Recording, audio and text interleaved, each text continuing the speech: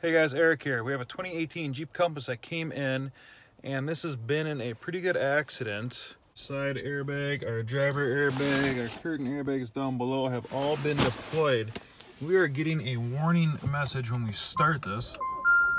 So she'll crank, fuel cutoff triggered. If we look at our owner's manual, see fuel cutoff warning light. If equipped, this warning light will illuminate after an accident has occurred and the system has shut the fuel off.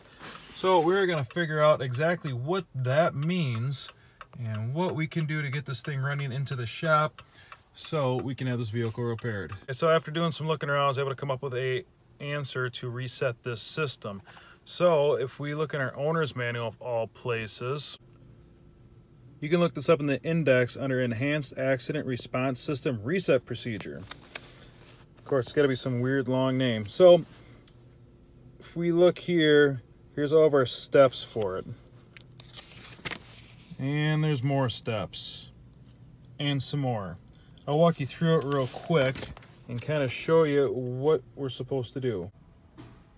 I've already completed the steps on this vehicle to verify it worked, but I'm going to walk you through it just so you can see how it works. Now each step has to be done for 2 to 3 seconds.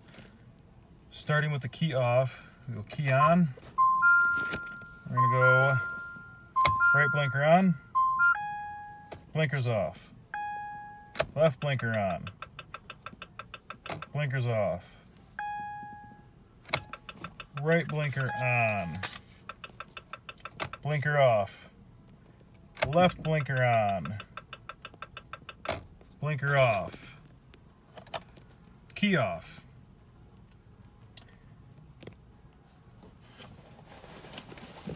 And it should start up. The system is now reset. It will start, it will run.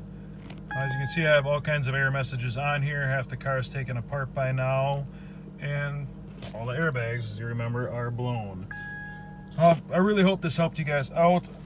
I know I spent a decent amount of time trying to figure out something that was an owner's manual because it was labeled as the enhanced system. Good luck, hope you enjoyed.